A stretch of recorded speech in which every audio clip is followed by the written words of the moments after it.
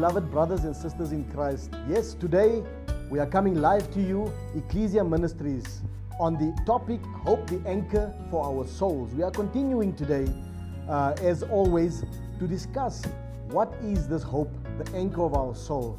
And today we are ministering on the agape love of God and how to abide in this agape love of God. God wants us to remain in His love, to stay in His love, and to rest in His love.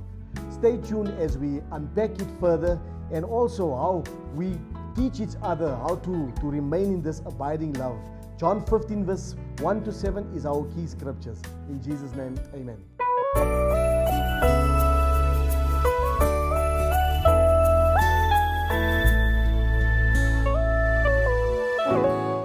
I greet you all in the wonderful name of our Lord and Savior, Jesus Christ. God is good. God is good. God is great. Amen. We spoke about hope, the anchor of our soul, the couple of weeks, and the people that were not here, you can get the notes. There's DVDs available. And we said that faith, 1 Corinthians 13 verse 13 said that faith, hope, and love abides. But the greatest of them all is love. And last week we spoke about the agape love of God. And we said that faith is only believing God's promises, but hope is trusting in His promises, and that God is faithful, that whatever He's promised, He will basically fulfill through His love. Love is the fulfillment of the promise. Love is the fulfillment of the promise. When we get from our faith to the ultimate hope, to hope, which is the bridge, and then to love. And then we saw that this agape love is a supernatural love. It is not a human love. This agape love gets poured into our hearts the minute we say yes to Jesus. And the agape love is a person. It's not an emotion. It's not a feeling. 1 John 4 verse 7 to 8, we said that Jesus is love. The identity is Jesus. He is love, the supreme thing. And then we also spoke about that the agape love cannot be given by a human being. The agape love needs a clean vessel to flow through. Because God can only love through us to a next person. We cannot have that supernatural love, because if we don't allow the Holy Spirit to love through us, then we can't do it in our normal human condition. Because we don't know how to love that way. We don't know how to love that way. So we spoke about the agape, the supernatural love. And you remember I mentioned to you there's other loves as well. There's the storge love, then there's the human love has got three. The phileo, the eros, and there's another one. I'll get to it, but we'll get to it next week. Today I want to talk about, there is 6 reasons why it is important for us to know God's love. There are 6 reasons that this agape love is so important to us. The 6 reasons that I want to share to you guys today, and I want to mention it quickly, and then I want to speak about the abiding love. And I want to focus on the abiding love this morning. Why is God's love so important? Because it gives us meaning and purpose for our lives. That's the first one. Right? And like I said, the 2 greatest commandments is to love Him first. And that's why then we can love others. But if we don't understand to love Him first, then everything else, we can't love others. And that's why we always hear people asking, pray for our marriages. Pray for our children, or pray for me. You understand? Because God said that you've lost your first love. You understand? In the Bible, in Revelation, God says, I've got this against you, that you've lost your first love. The first love means to love Him first. And then when we love Him first, it is easy to love others, isn't it? Because we cannot just love others without Him, the love in us.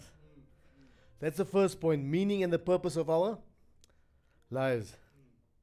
The second one is, how will people know about Jesus if the love of the agape love is not in us? How will they know us? If we want to, yesterday I mentioned on the Great Commission, I was taught at a very young age. That's why Keith was saying there's a lot of stuff that we need to unlearn. Because they were teaching us that when you get persecuted for the gospel, you must turn your other cheek, isn't it? Maar as jy hom nie persecute vir die gospel, dan moet jy hom slat.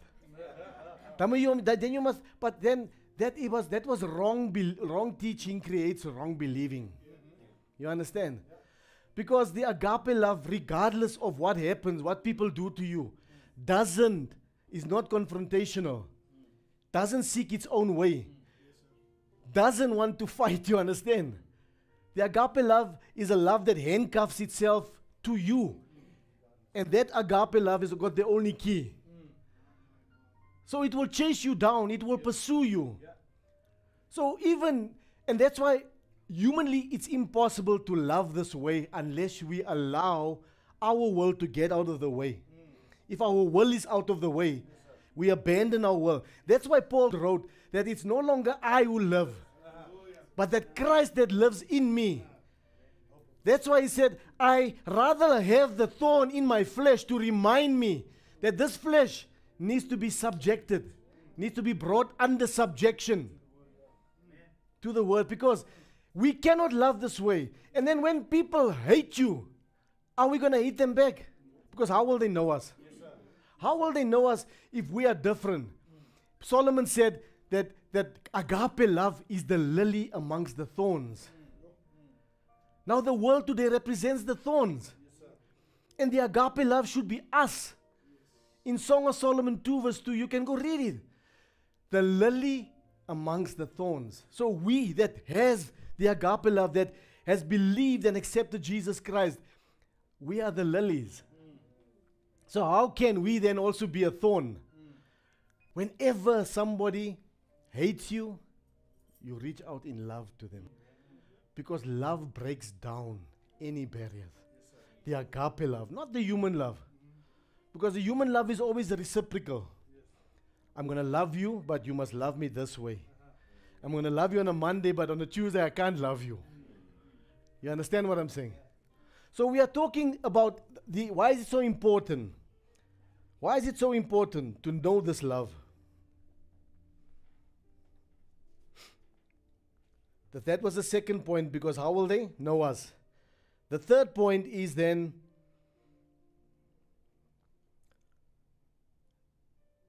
the proof of abiding in God, resting in His love, because I'll get to that point now, because I want to speak about that point. The fourth point is to be filled with the fullness of God.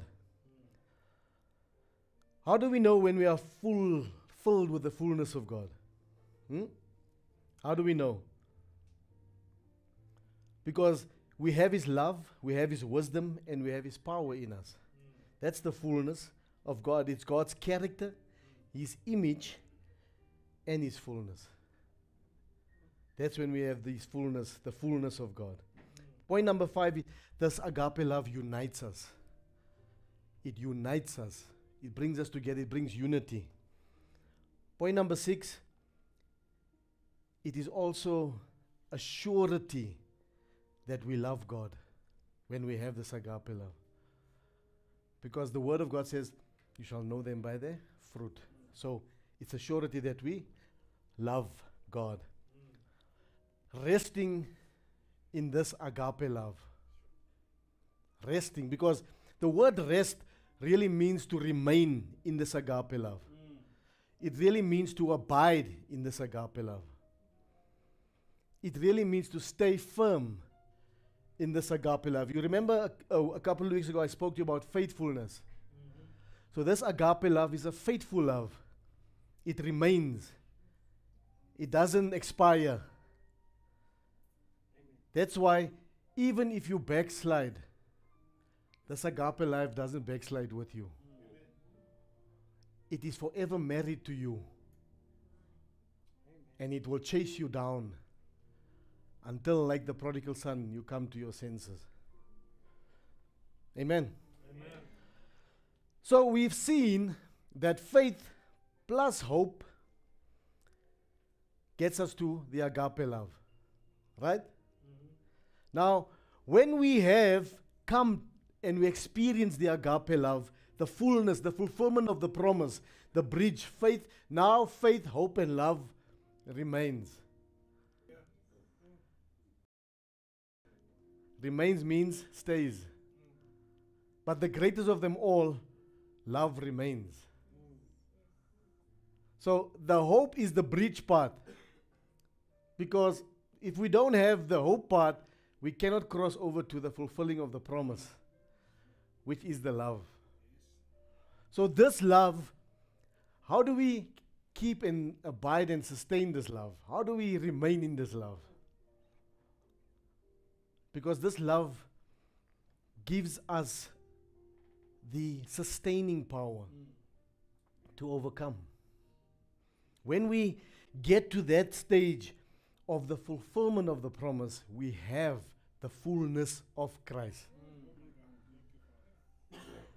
And when we get to the fullness of Christ, what does it mean? We have a renewed spirit. We have a renewed spirit.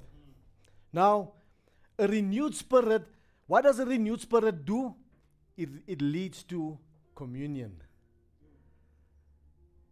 It leads to fellowship. And it leads to friendship. Now, what is friendship?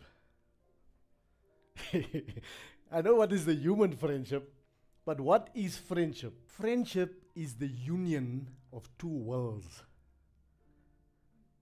You see, friendship is the union of two worlds. Friendship basically says that my will is connected to your will. So that's what God wants us to have. And I'll get to the example, that's why God called Abraham a friend of God. Because when our wills are in unity with God's will, guess what will happen? God and myself, when we have this union, we will share intimate things. You will show me things to come. We will agree on things. And we will walk together. And we will have fellowship and communion with one another. That's what friendship, the biblical friendship means. When two wills, when there's a union of two wills.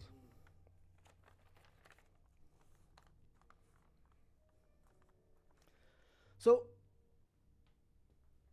this union, when there's a union of these two wills, it leads to intimacy, isn't it?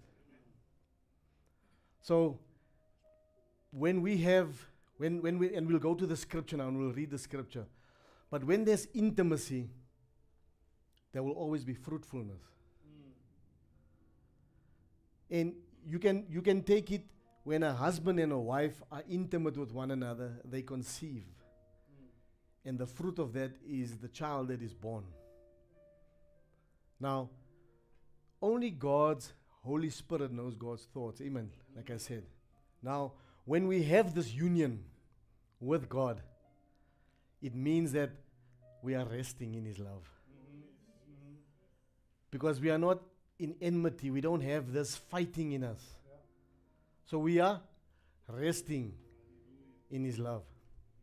Now let's go to the scripture. I want to read the scripture. The scripture is in John 15, and I want to read it. And it's really a chapter about resting in God, because God says, I am the vine. Huh? And we are the branches. So who is the vineyard keeper? No, Jesus is the branch, the vine. The branch is God. God is the branch keeper. You understand what I'm saying? Dis die opsigter van St. George's cricket grounds. Huh? Die gras daar so. Die groundsman is Jesus. En die gras is ons. Kom ek maak het simple. Okay, let's read it. I'm going to go to John 15 verse 1 to say, well, I'm going to read the whole thing, but it blessed me really. I am the true grapevine, and my Father is the gardener. He cuts off every branch of mine that doesn't produce fruit, and he prunes the branches that do bear fruit so that they will produce even more fruit. You have already been pruned and purified by the message that God gave me to you. It says, remain in me and I will remain in you. For a branch cannot produce fruit if it is severed from the vine. And you cannot be fruitful unless you remain in me.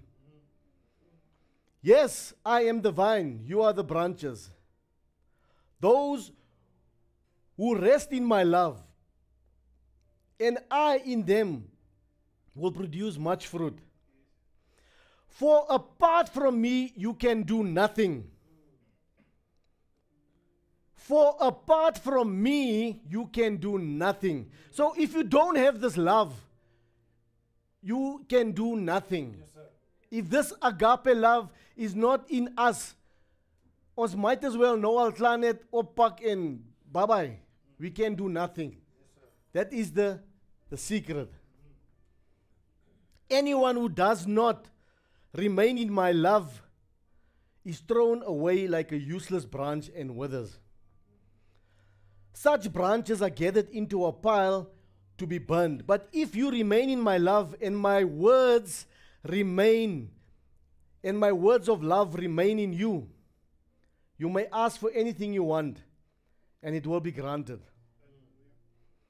When you produce much fruit, you are my true disciples. That brings glory to my Father. So what does it say? When we produce fruit, the Father is glorified. Yes, sir. Because that's how we please God. Amen. My Father is glorified. I have loved you. I have loved you even as the Father has loved me. Rest in my love. When you obey my commandments, you remain in my love. Just as I obeyed my Father's commandments, and I remain in his love. I have told you these things so that you will be filled with my joy. Now, can you see the word joy? Every time I want to pause there, every time when you hear the word joy, it means a joining of two worlds that are in unity. Because when you say the joy of the Lord is my strength, it means the joining of God's word and his Holy Spirit is my strength. Every time when you hear the word joy, it's a joining of two worlds. God's word and his Holy Spirit. So that you will be filled with my joy. Yes, your joy will overflow. Yes, the joining of my word and your Holy Spirit will overflow in your life. This is my commandment. Now, this is a commandment, this is an instruction. Love each other in the same way I have loved you. Love each other in the same way that I have loved you. There is no greater love than to lay one's life for one's friend. Underline the word friend. You are my friends. Say, I am a friend of God. I am a friend of God. You are my friends if you do what I command. I no longer call you slaves because a master doesn't confide in his slaves. Now you are my friends. Since I have told you everything the Father told me. So can you imagine everything that the Father has told his Son is now telling it to us. It's revealing it unto us because of his Holy Spirit. The secret things. That is when we abide and rest in this agape love. We have access to the secret things that only the Holy Spirit knows. Now you are my friend since I have told you everything the Father told me. You didn't choose me. I chose you. I appointed you to go and produce lasting fruit, so that the Father will give you whatever you ask for using my name. And then verse 17 ends off like this. This is my command. Love each other. Love each other. Now, that scripture tells us about the resting in love. Take this example of if you take a plant and you take the plant out of the soil. There is no union of two worlds there, isn't it? Because the plant can say, ek wil nie daar wees nie. But the plant knows for it to produce fruit, it has to be in the soil. That's why we need to be in the vine. We need to be in the vine. We need to rest in the vine. And even if the winds and the dark seasons come, we mustn't unplug ourselves. Because ons unplug ourselves mos baie kere. We unravel. And then we take the shortcut. Because we're saying, no, I can't rest. I can't abide in this. God says to us, abide in me. Abide in my love. I was telling other guy last week, I said, you've got this nice things about kindness makes you love. But kindness will never work if it is not from the origin of love. Yes, sir. Yes, sir. Because the fruit of the Holy Spirit, the soil of that is love. And if you don't have love, you'll be like a gong, like the Bible says, a noisy gong that makes noise. Jy maak net geras. You can know scriptures from east to west, from north to south. But if you don't have love, if you don't have this agape love, jy is niks nie. We are nothing. God says we are nothing without it. And we need to examine ourselves. Are we really abiding in this love? I measure myself always because I look at the fruit that I'm producing. I'm measuring myself and I'm saying to myself, okay, what fruit am I producing? Because an apple can only produce after an apple. Yes, sir. You understand? You will not find an orange on an apple tree. Yes, we produce fruit, but that's all the wrong types of fruit. Yeah. We need to rest in this love. Abide in this love. It is the bloodline, the oxygen. Love is the atmosphere of the soil. Huh? Love is the atmosphere of the soil. Have you ever seen when there's love in a place, your plants grow? Né? Have you ever seen? And have you ever seen when there's love in a home, the people are free? Your kids are free. I said yesterday, and to another guy, I said, we need to love our kids more. Because if we focus on all their wrongs, we don't have time to love them. That's right. We don't have time. And let me tell you something, love is our secret weapon. When we love people, people don't have a defense. Yes. They don't have a defense. The enemy says, hi, I did this to this guy, I did to this, but he still loves. How can I answer to this? Because the more people hate us, the more we must love them. The agape love must love through us, to them.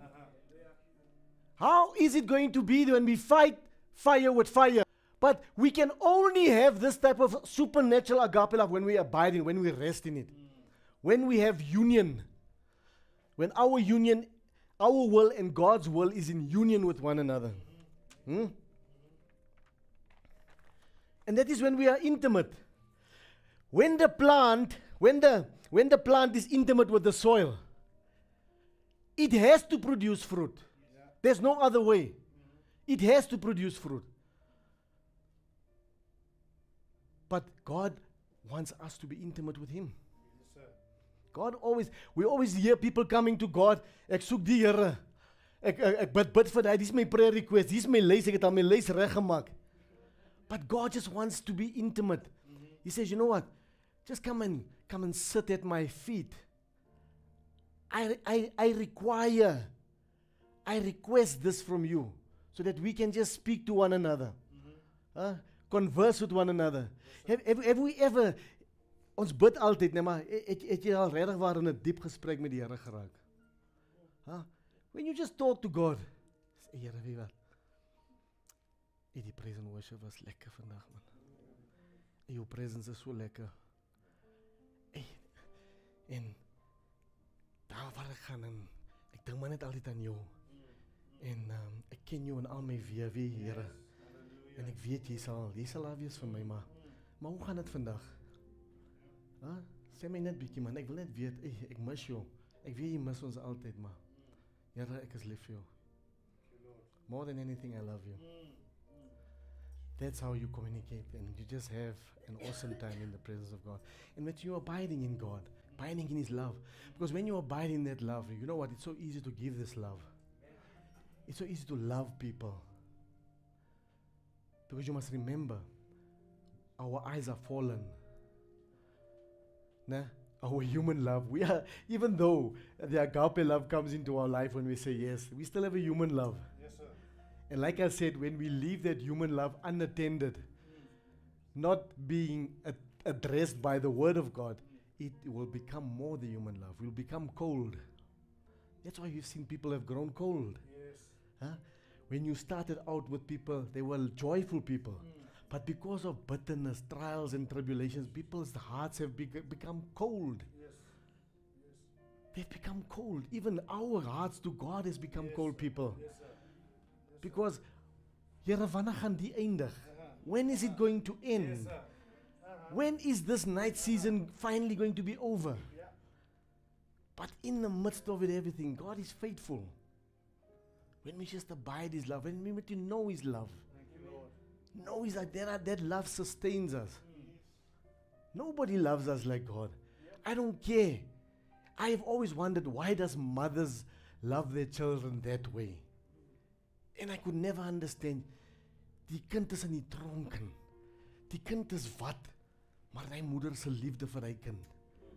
Dit net 'n glimpse wat ek gekry het. Hoe think you, how much more does God love us like that? More than that. More. Because God, there's no negative, wrong thoughts in God. God only thinks the best about us. Yeah. And that's when we Thank you, Lord. abide in this love, when we are intimate with God.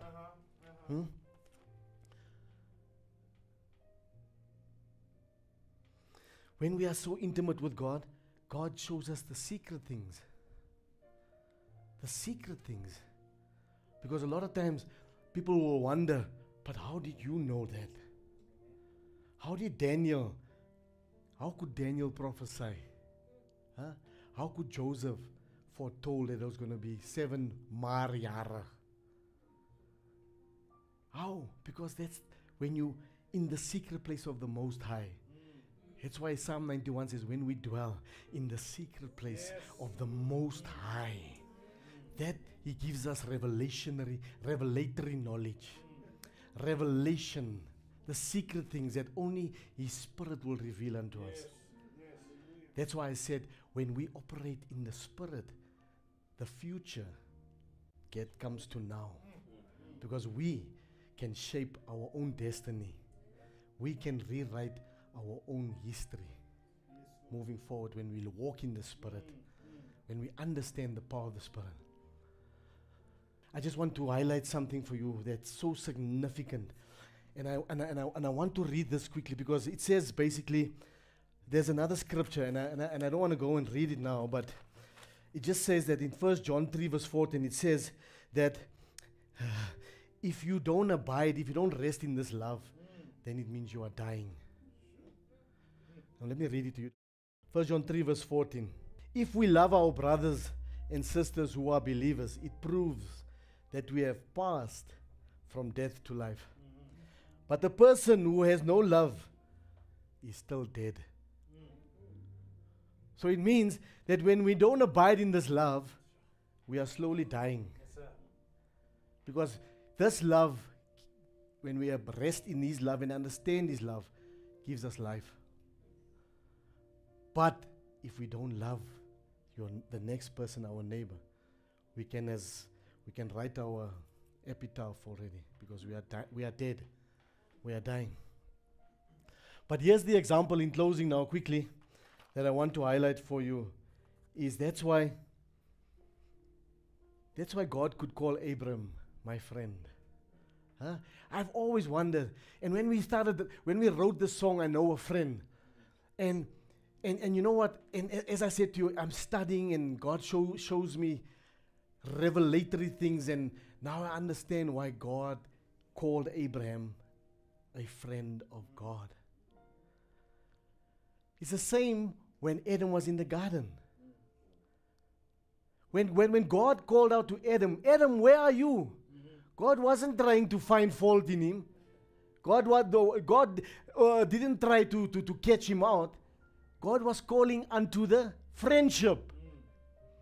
God was calling unto the friendship. God was still extending his hand in the midst of everything that Adam did in the garden. Now, God walked with Adam in the garden every day. And what did they share? They shared intricate things. Huh? They shared things. God told Adam, okay, moenie van my dinges eet nie. Ja, ek agree alles. That is what friendship means. Huh? When Adam and God agreed, but then what happened? We all know Adam fell into sin. Yes, sir. But fast forward Abraham. Why was Abraham called a friend of God? Because Abraham's will was tied to God's will. Huh? He had union with God. That's why God could tell him anything. Take your stuff and go to this land where I'm going. He didn't disagree. Because he was walking with God in the spiritual realm. He understood God's character. That whatever God tells him to do, God will not lead him into a bush or something like that. That's why it was accounted unto him as righteousness. And righteousness means the right standing with God. So that's why Abraham was called a friend of God. Moses went to the mountain and had an experience with God. He saw God face to face. Now, when we spend time with God, Moses' face was full of the glory. People couldn't look at Moses when he came down the mountain. Now that's the time when we spend time with God and we're intimate with God, our face shines with glory. Yes. The radiance and the beauty and the majesty of Jesus Christ because of this love that we are abiding in and we're having intimacy with. Huh? And we are glowing. Thank you, Lord. I don't know about you, but I also want to be. I'm a friend of God. I'm a friend of God, and I want to remain. I want to rest in that friendship. Huh? I want to rest in that friendship all the days of my life. Abraham was asked to go and offer up Isaac. Huh? Now, if somebody didn't know somebody well, do you think that person will go and take his son to be offered up? That's why God could call him a friend of God. Because the two of them knew each other very well. Yeah. That's what God is telling us, people. That He is trustworthy, He is reliable, Yes, sir. He is dependable. Whatever we are going through, He wants us to have an intimate relationship with Him so that we can understand what He is telling us in our dark seasons. What the Holy Spirit is revealing unto us. That we might be going through a storm now, but He's keeping us away from a catastrophe. That's right. Huh? Because God has only good things for us in store. Yes, sir. And we must start believing that. Amen. His abiding love, His resting love in us is a good love. It's a fulfilled promise. And that's why, ask yourself in the days and the weeks to come, Thank you, Lord. I also want to be a friend of you, God. Huh? I also want to be a friend. I'm going to take my will and I'm going to abandon it and I'm going to tie my will with your will. And I'm going to have union. And there's going to be unity. That's why Psalm 133 says, behold and see how pleasant it is for brothers and sisters to dwell together in unity. In union. In union.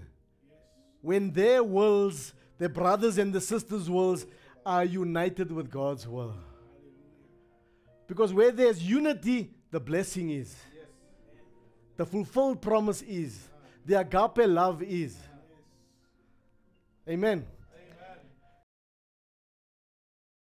Proverbs 22 verse 11, it says, whoever loves a pure heart and gracious speech will have the king as a friend. Yo. Whoever has a pure heart and a gracious speech. You remember what I said to you a couple of weeks ago? Your heart and the speech. Because God's word and His Holy Spirit produces truth. So whatever is in the heart will come out in speech. The Bible says, as a man thinketh in his heart, so is he. And out of the heart flows the issues of life. Now, when our heart and our speech lines up with God's will, we become the friend of the King. Now, don't you want to be a friend of the King? Huh? The King of Kings and the Lord of Lords. I just want to say, we have to stay in, remain in, and rest in God's love. It's the only way to achieve the union of two worlds. When we stay, remain, and rest, only God's Holy Spirit can guide us and lead us into all truth. Let's stand this morning.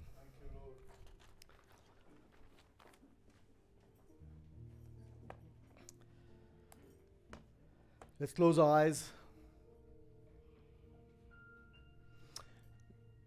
This morning I want to specifically speak to people that is not saved. I know that a lot of people that are sitting here are believers, but there are some of you that sit here that I feel, and I've been unctioned in my spirit for this couple of past weeks.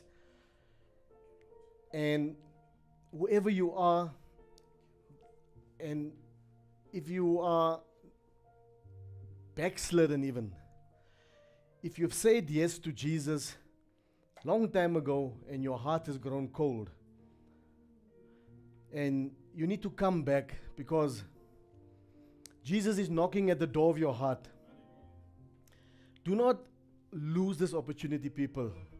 I am not going to be disobedient to God and the Holy Spirit, but I've been led by the Holy Spirit to make the salvation call.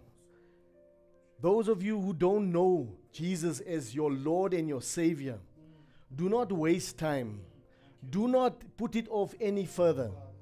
Do not run away from God. Run to God. He will put a robe on you. He'll put a ring on your finger and sandals on your feet. Like the prodigal son that lost his way and went and had a riotous living. God is calling you back today. He says, come, all those who are heavy laden and are heavy burdened, I will give you rest. Take my yoke. My yoke is easy to carry. Take my yoke, for it is light, and I will give you rest. There is no way other than the way of Jesus. Jesus is the only way. Jesus is the only truth. And Jesus is the only life. Come to Jesus today. I know that there are people here today that needs to make that decision. That decision is knocking on your heart. Do not put it off. Do not put it off any minute, any day longer. With all eyes closed right now and heads bowed, I want to pray for you personally. I'm not going to do a corporate prayer.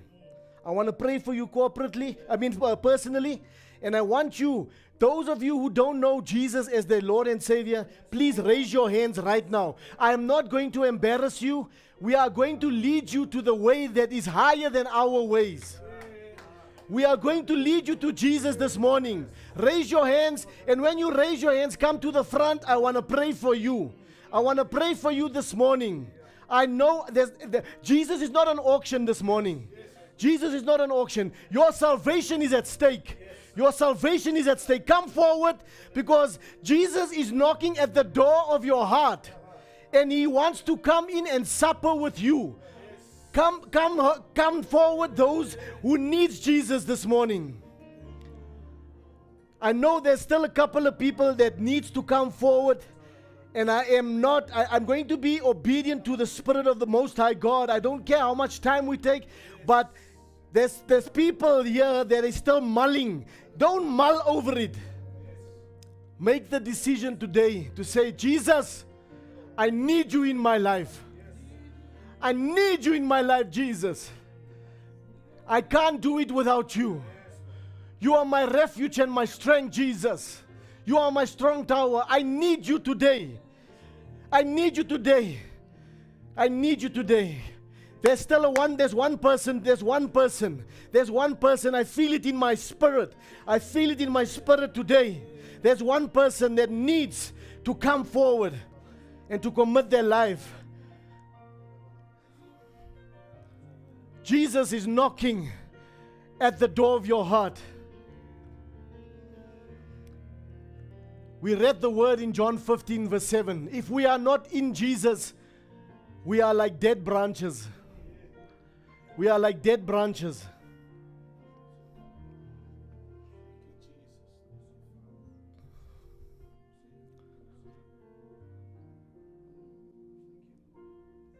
If tomorrow you are no longer here, can you truly say that I am going to be with Jesus? If tomorrow something happens and God calls you home, which home are you going to if you don't know Jesus? Can you make that call to say today that I'm okay? You cannot put salvation off. Salvation is now. Faith is now. Faith is now. Don't put it off, people. Don't put it off. Don't put it off. There's a gentleman here today. He's been struggling. He's been struggling to trust God, because that trust is built on your faith. And if you don't have enough faith, that it means that you haven't truly given your life over to Jesus. There's a gentleman this morning. Come forward, come forward. God is knocking at the door of your heart and says, come and complete the process. Come and complete the process. Let me complete it. Let me complete it. Let me show you. Let me show you how good and how great I am. Taste and see the greatness and the goodness of Jesus. Jesus is not an auction, people. We can't play. We are in a fight. We are in a fight. And we need to fight this good fight of faith. Our fight is not physical. Our fight is spiritual. And we can only win this fight when we say yes to Jesus, when we give our hearts, our mind, body, and soul completely to Jesus.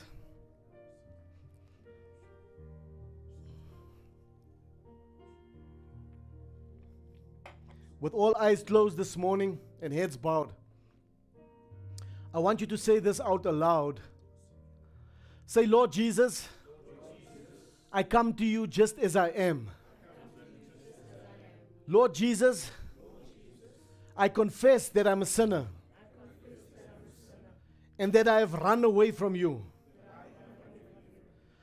Lord Jesus, I come to you right now.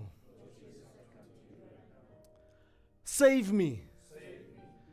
Make my life brand new. Come and live in my heart.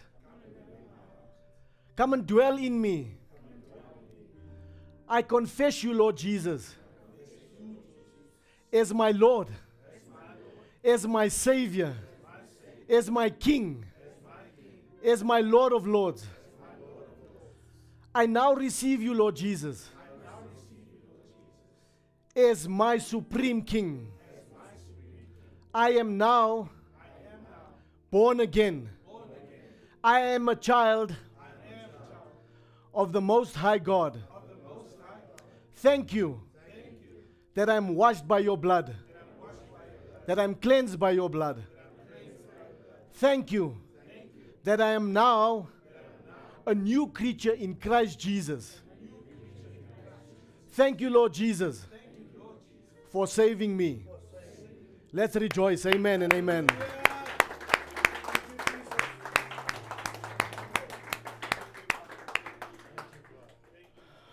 you, Lord. Thank you, Jesus. Thank you, Lord. Thank you, Lord Jesus. Thank you, Lord. Love you, boss. Oh, thank you, Jesus. Thank you, Jesus. With all eyes still closed, Father God, we thank you so much for your grace and your mercy. Thank you for your goodness. Thank you, Father God, for your word once again that teaches us, cleanses us, empowers us, and renews us. Father, we are so grateful. Thank you that heaven is rejoicing this morning, Father God, for more souls that has come into the kingdom. And we know, Father God, that more will be added daily as we give you the praise, as we give you the glory, and as we give you all the honor. And now may the grace of our Lord and Savior Jesus Christ, the love of God, and the fellowship of the sweet Holy Spirit abide and be with us today. Father, may you cause your face to shine upon us and be gracious towards us. May you lift up your countenance towards us to bless us and to give us peace. Blessings and honor, glory and power belong to you alone, Father God. Father God, we thank you for hearing our prayers today, and we thank you for answering our prayers. As we, your beloved people, right now covenant with you to bring you the praise, the glory, and all the honor, we ask and pray this in the majestic name of all names, Jesus Christ the way, Jesus Christ the truth, and Jesus Christ the life, with much thanksgiving. And all God's people agree and said, Amen. Let's give Jesus a hand of praise.